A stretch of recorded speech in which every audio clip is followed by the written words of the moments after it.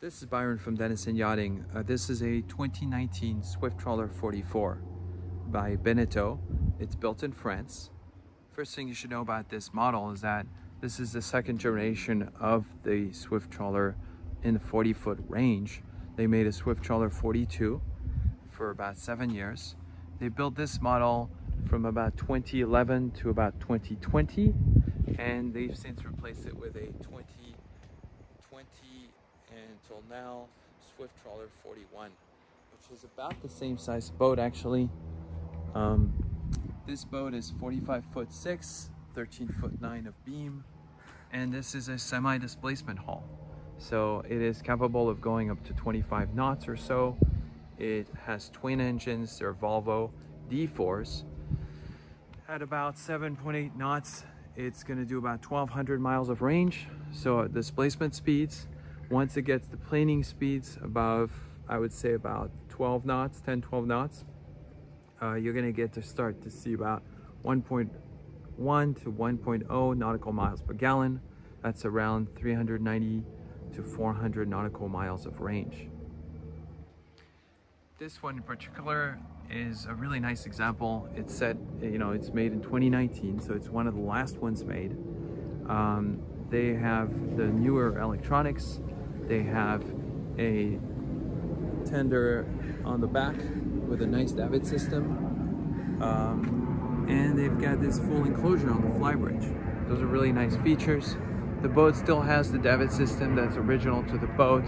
That's on the flybridge, so you can put, if you want, stand-up paddle boards, kayaks, maybe electric bicycles up on the fly while keeping your tender off the back of the boat.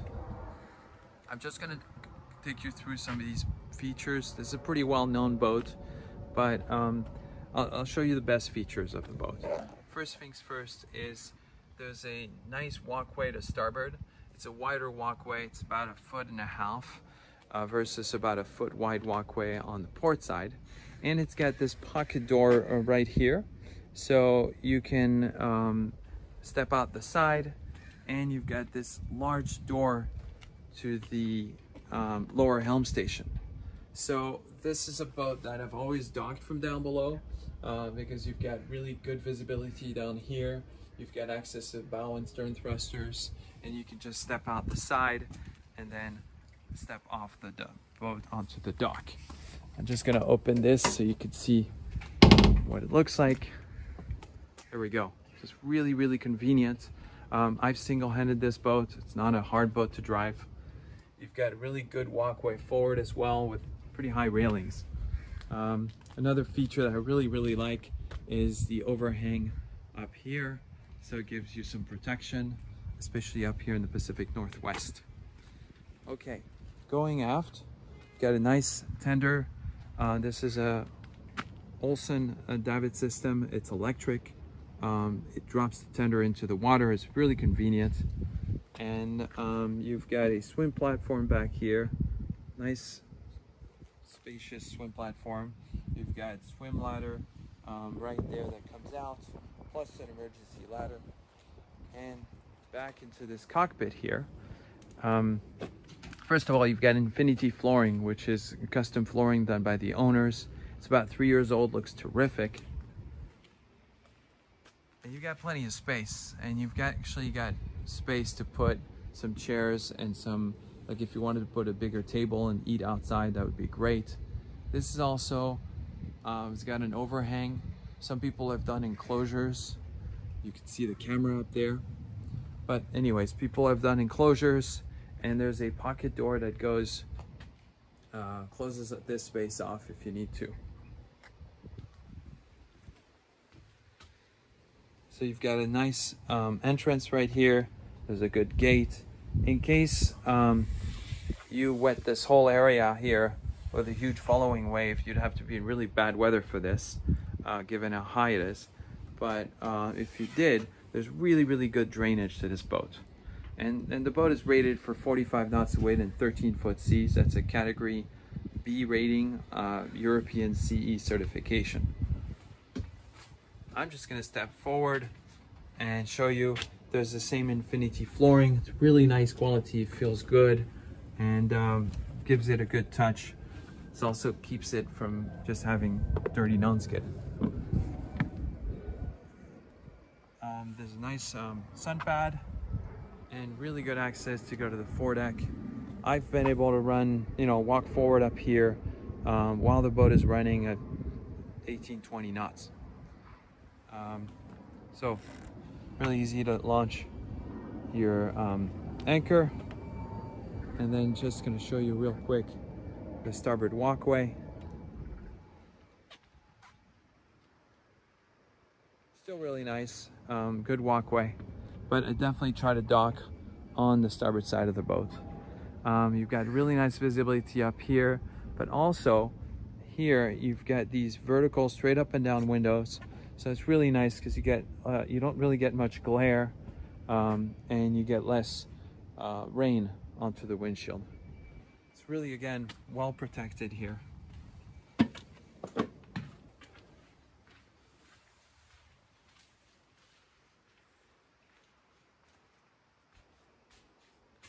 Actually, before going inside, we're going to go upstairs. So the stairs here are molded. They're really practical.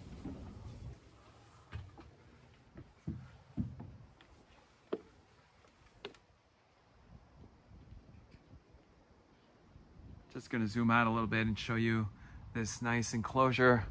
This was done by the owners, aftermarket, and it's got the hard panels, so they're really nice. And the back panel actually slides so that it is like a door. So you can close this off completely. Of course, in the summer, you might want to open up some of these panels. And so when you do that, you've got sliders over here, so you can slide these like a window. It's really practical. It's a really nice seating area. There's teak flooring up here. You could turn the helm chairs around.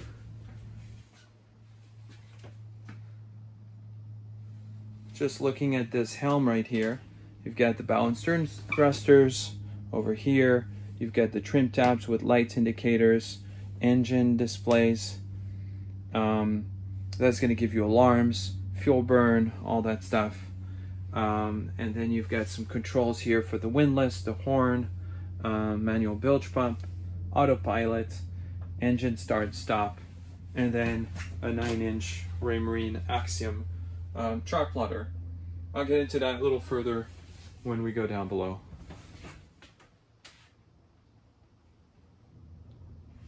Really nice upholstery. This boat comes with a little bar here that has a barbecue, an electric barbecue. These owners added this full enclosure, and most owners would just not have this panel here, but this is really nice because in the winter you probably are going to want to close it off. But there is an electric barbecue underneath. There is a fridge, and they also added another barbecue back there that's propane. Just looking back, the stern, the half part of this this flybridge has the Davit system. That is where originally Beneteau, designed to have the tender, and you could put the tender up there if you want. It's got an electric winch that's down here, and that'll help you, take everything up and down. If you want to, you can just put other stuff on there. Again, kayaks, electric bicycles, whatever. They actually had a stand-up paddleboard, I think. So they have the brackets for that. And you can also take the boom off if you wanted to, just to have more space. But certainly you can also just put deck chairs on here. This hatch right here actually closes off so that you can actually walk on it. And there's a space right up there that is for a life raft. Again, easy steps going down below. Real quick, there is a lazarette here and another there. That's actually combined space. There is plenty of storage in there, but there's also water tanks, some equipment, and the generator. As far as the engine room, that's actually accessed right over here through a hatch. I'll show you that later if I can. All right, let's go into the interior. So you've got a big salon here. This actually has a couch that converts. There's plenty of light, plenty of natural ventilation. There's opening windows. The table actually can come outside. It's just got a heavy base and it opens up. There's a leaf inside of it. So you can sit 4 to 6 people there. Port side, there's some storage. There's access to the one of the aircon units, but also storage and ice maker. Nice TV, Bose sound system. There's a curtain there if you want to close off the space when you're sleeping. There's storages here. That's a garbage. And over here on the right is the fridge. There is another fridge or freezer, depending on the setting, over here. That's a drop-in unit. Some people, if you're going to go cruising long distance, will probably maybe do another fridge freezer cooler style, maybe on the flybridge or in the lazarette. Double sinks, nice countertop. This boat came with electric cooktop and electric microwave. You can get this with propane. The conversion can be done. We've done it before. Just looking at this really nice helm station. First of all, there is a false floor here that will pop up, but it gives you a few inches of height for shorter people. And one thing I really want to point out is a really nice view when you're docking maneuvering. There's not a lot of angles that are hidden from you. So again, if you're docking, you just step out the side and really easy to see what you're doing. You always try to dock on the starboard side, whether you're going bow in or stern in. There's a bolster here. That's a really nice feature to, you know, sit back on. And this does go forward and aft. Okay, let's look at the lower helm station a little more. As I mentioned, I would go through the electronics a little bit more. This is the Raymarine Axiom. It's the current generation. There's a video camera, there's a chart plotter, radar, depth finder. All this stuff is pretty straightforward. I also like the music feature. You can actually also connect your phone and have access to your Spotify or even Netflix. Some of these features are just not with the boat because it's more something that Raymarine provides with it. So pretty great electronics, current generation, as I mentioned. And I like that it's both touchscreen and that you can use the toggle switches. So if you're in a big sea, you can just do that. You've got a multifunction, a little repeater here actually. That's got, you know, good sets of information at your fingertips. So depending on your situation, this is autopilot systems, pretty straightforward. And you've got a rudder angle indicator, as you can see. You've also got a manual, a nice one here as well. Beneteau's done a really good job with this and has really improved this helm over the years.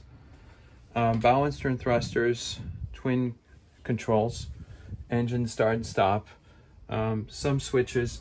Beneteau doesn't try to put too many switches. They try to keep it pretty simple. Again, wonderful view.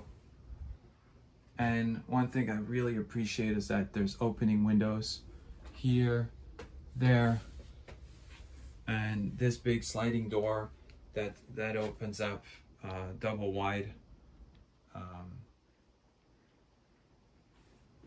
There's your stereo. Another window. And this sliding door actually can be opened just a crack and lock into place if you just want some ventilation. Okay, going down below, you've got a couple steps.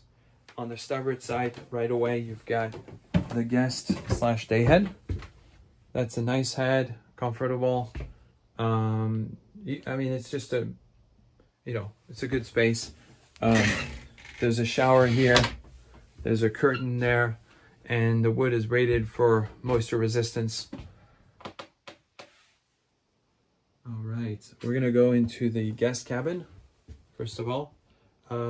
This boat used to have a washer and dryer right over here. The owners didn't want it, so we took it out. It's still plumbed for it. But as a result, we have really nice storage. So that could be really, really useful. I'm not a huge fan of these combo washer dryers anyways. And a nice bed, queen size bed. Plenty of storage in here and a lot of natural light. There's an overhead hatch, side hatch. Okay, let's look at this forward cabin. Got lots of floor space, nice climb around. This is a custom mattress. It's really, really, you know, feels really comfy. It is a bit heavier. There's a nice storage underneath, and you've got such natural light. And I'm actually going to turn off the lights, and this is with the lights off. You see how much natural light you have coming in. That's really a nice feature for this boat. It's not a dark interior at all. Storage wise, you've got this cabinetry, hanging locker right here, and again under the bed, that whole bed is accessible. It's a really nice feature. There's obviously a smart TVs, modern smart TVs, and you can set it up however you want in terms of whether you want, you know, just TV, or you want stream your shows. These owners had a Starlink system and they really liked it. Another cubby. And then you've got the master head. So that's separate. You've got one section here when you're taking a shower. This doesn't get wet at all. And then over here you've got your shower, and there's a glass door. And underneath there is the toilet lid. That's it.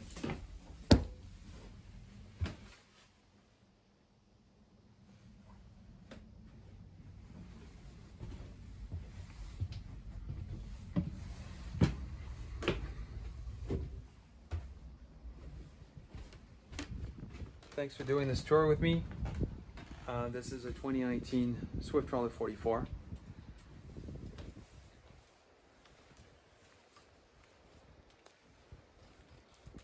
Give her one last look. The boat is called Westward Drift. Thanks so much.